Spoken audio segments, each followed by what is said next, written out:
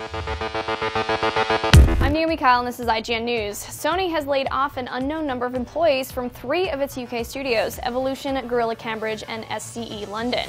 The Sony statement reads, "Regular reviews take place throughout SCE worldwide studios, ensuring that the resources that we have in such a competitive business can create and produce high-quality, innovative, and commercially viable projects. As part of this process, we have reviewed and assessed all current projects and have decided to make some changes to some of our European studios. As a result of this, there will be a focused restructure within London Studio, Guerilla Cambridge Studio, and Evolution Studio to ensure that the SCE WWS is the best position to achieve their goals going forward. Our first-party development studios are key to our creative strategy, and we are very excited about the future projects being worked on." Evolution is currently working on the much-delayed PS4 title Drive Club, though Sony has been quick to confirm this news won't push the game's release any further.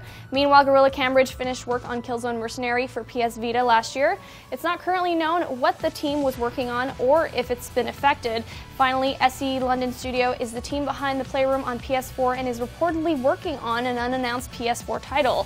This comes a month after Sony let a number of staff go from God of War developer Sony Santa Monica. Our very best goes out to those affected by this unfortunate news. This is IGN News.